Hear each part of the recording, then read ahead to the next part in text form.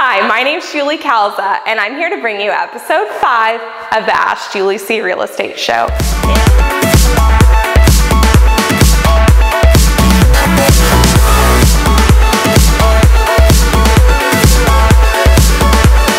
In this episode, we're going to go over the first 2 crucial steps in the home buying process.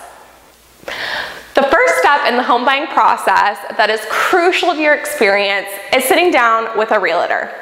You don't have to hire the first realtor that you sit down with, but it's important that you can establish a rapport and comfort level with them. If you don't have this comfort level with your realtor, then you're going to set yourself up for a bad experience. A lot of personal stuff comes up in the home buying process. If you're not comfortable divulging these details to your realtor, or if every time you reach out to your realtor you feel like you're bothering them, then that's not a good fit to help you and to ensure that you have a good customer experience. But that's not the only reason why it's crucial for you to sit down with a realtor first. A realtor will be able to give you the most realistic idea as to what you can expect to get for your budget. So when you sit down with this realtor the first time, they should go over the locations you're interested in, the features you're interested in, and what your non-negotiables are. These things might change throughout the process, but it's still important to lay this foundation. Now, after you've done this, your real estate agent should ask you crucial questions like, what does great customer service mean to you? They should ask you this because then they're able to mold your experience to make it the best it possibly can be for you.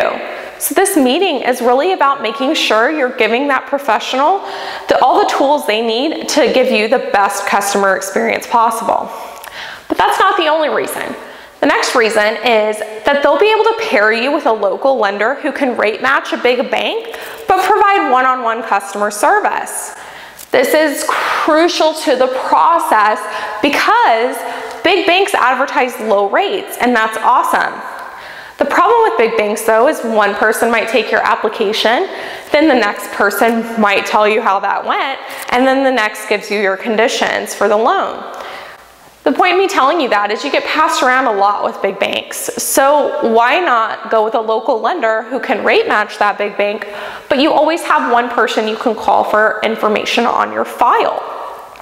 The next crucial step in the home buying process is getting that pre-qualification.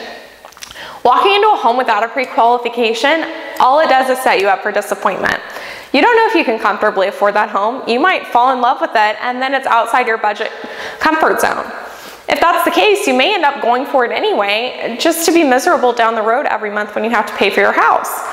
No realtor should try to push you to max out your budget or to go above it. So make sure that they're staying in line and they're helping you stay in line. Trust me, it may sound harsh, but it'll help you a lot later. Remember, meet with your realtor first, then get that pre-qualification. These have been the 2 first crucial steps in the home buying process. Do you have any questions about this episode or ideas for future episodes?